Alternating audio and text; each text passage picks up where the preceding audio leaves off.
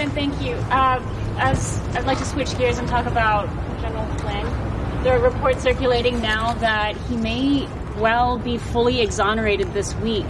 If that were the case, is there any reason why you would not bring him back into the administration? I will only say this. I think that General Flynn is a wonderful man. He had a wonderful career, and it was a disgrace what happened to General Flynn. Let's see what happens now.